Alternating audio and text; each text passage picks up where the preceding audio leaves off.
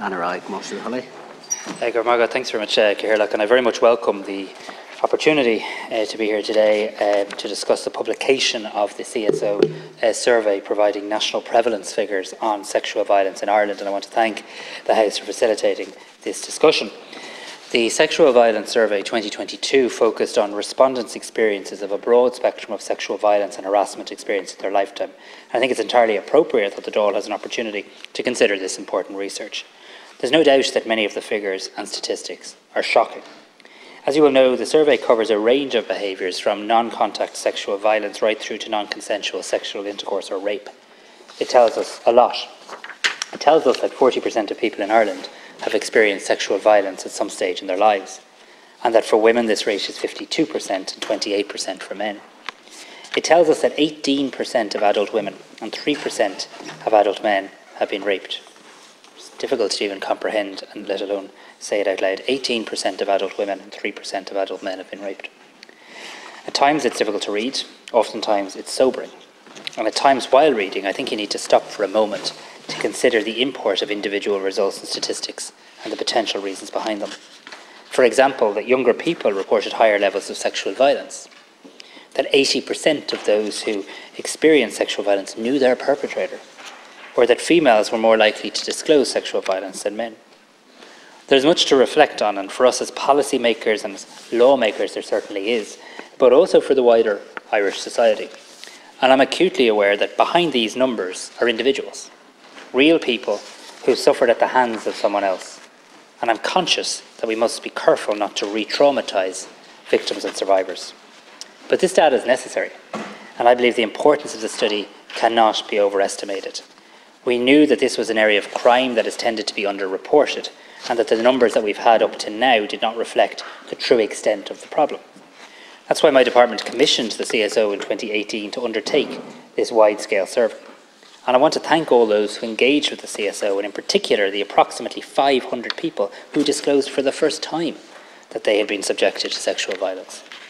In engaging in this survey, you've helped us. You've helped us understand the extent of the problem we face, and as a government, you've helped us understand that, and I think you've helped us understand it as a country. This exceptionally comprehensive, nationally representative survey gives us a new baseline on the prevalence of sexual violence in Ireland. And as we can use this baseline to measure the impact of our work across government on this priority issue, we can also develop policy and provide the necessary supports and services.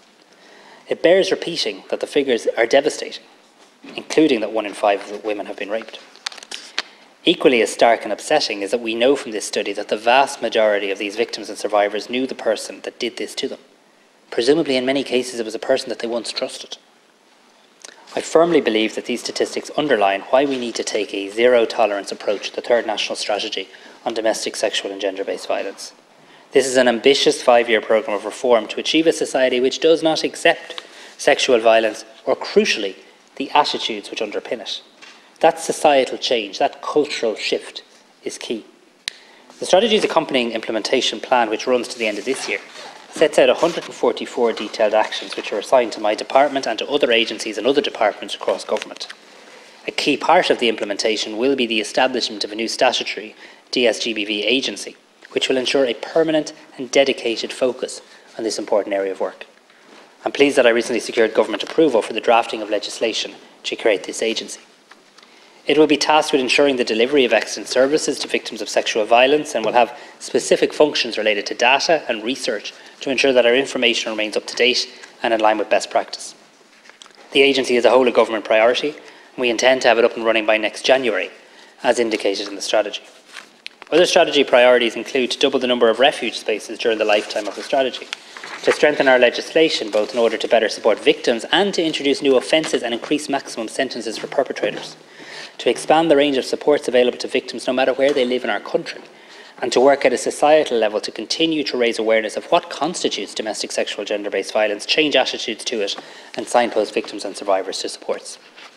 But the actions within the strategy reflect the importance of a range of areas, including education, training, awareness raising, supports, and importantly and crucially, having a victim-centred approach to all of our work in this priority area. The need for an evidence-based policy approach to all of this is obvious.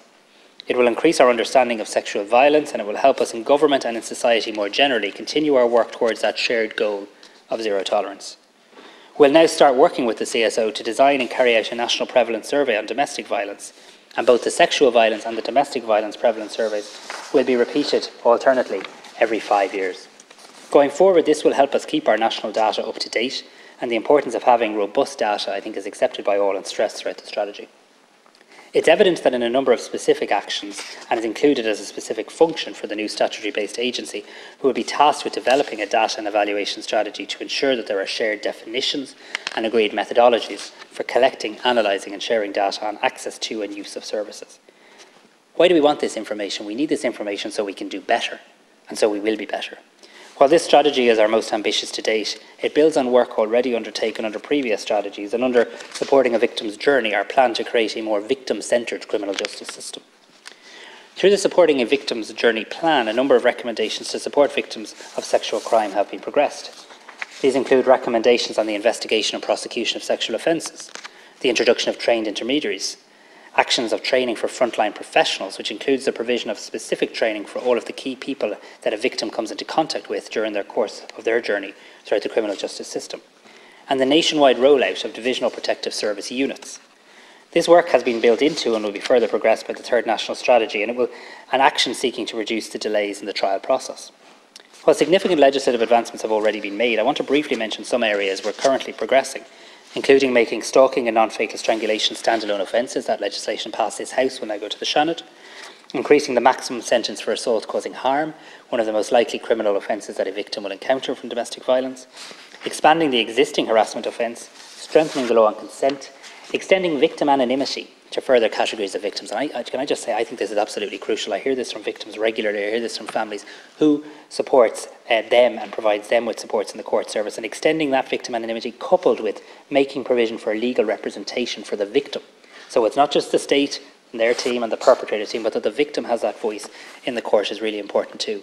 Repealing provisions for sentences to be delivered in public. Ensuring character evidence in sentencing for sexual offences trials can be tested. This has been a source of great pain for so many over the last number of years, and the character witnesses can be cross-examined. And preventing a defendant who's a lay litigant cross-examining vulnerable victims in trials for certain offences, including coercion, to prevent further traumatisation. I also recently welcomed the enactment of the Sex Offenders Amendment Bill, which will improve the management and the monitoring of sex offenders in the community to protect the public, including through the use of electronic tagging. We know the importance of criminal justice, of strong legislation, of reporting, of supports for victims, and of a coordinated approach in our work with victims. But I believe the fundamental weapon that we have in the fight against sexual violence is and always will be prevention. It's that huge piece of work around changing attitudes and social norms as to what is acceptable. Recognising the importance of awareness raising in this space, the strategy includes actions around a number of ambitious campaigns which will focus on the attitudes of men and boys. We can't remove ourselves from this conversation. Increase awareness of service and supports among victims, reach migrant and minority communities, as well as the rollout of a national campaign on consent. Last month, my department launched a significant new awareness campaign highlighting the rights available to victims of crime, with a particular emphasis on reaching minority and harder to reach communities. This month we'll be launching phase 2 of our intimate image abuse campaign, which will focus on the crime of threatening to share intimate images without consent, which is often used as an element of coercive control. It's an offence to share an intimate image, but it's actually also an offence to threaten to share, and we'll be very clear on that in our new public awareness campaign. We strongly believe that having a shared understanding on the meaning and importance of consent can play a key role in reducing instances of sexual violence, and later this year we'll be launching a campaign to highlight the importance of consent in healthy sexual relationships. Already we've been working closely with the Dublin Rape Crisis Centre to fund their research on consent in Ireland, and I was delighted to recently launch their We Consent campaign, which will help start the discussion on this topic. We know that well-developed and executed campaigns can have a strong impact on bringing about a change in societal behaviours and attitudes. We've successfully done this in the recent past through campaigns such as No Excuses and What Would You Do? And I'm confident we'll continue to deliver excellent results in our forthcoming work. The CSO will rightly be busy too, and I want to thank all those involved in putting together this huge piece of work, which is the culmination of 5 years of research and development. Carrying out this survey was a big ask of the CSO, and I'm extremely grateful to them for taking the time to design and execute this survey in such a comprehensive, but importantly, trauma-centred way. I really thank them for that.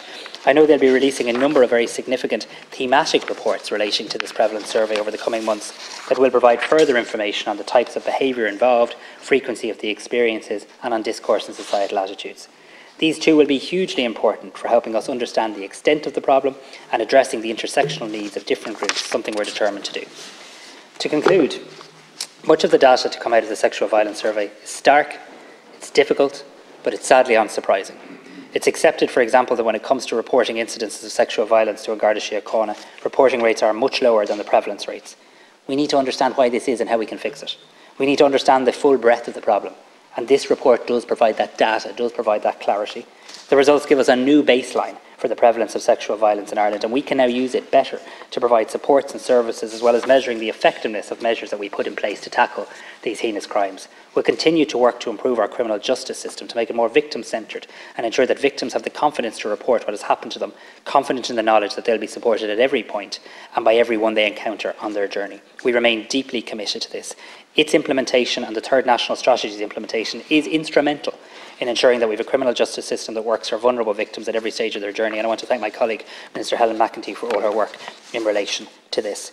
Regardless of the circumstances in which sexual violence occurs, a victim of these horrific crimes should never be concerned about reporting what has happened to them and seeking the help they need and the justice that they deserve. They can and they should report what has happened to Garda Síochána, and I want any victim or survivor listening to this today to know that there is now specially trained Gardaí in every Garda district to engage with and support victims of sexual violence, no matter where you live in this country.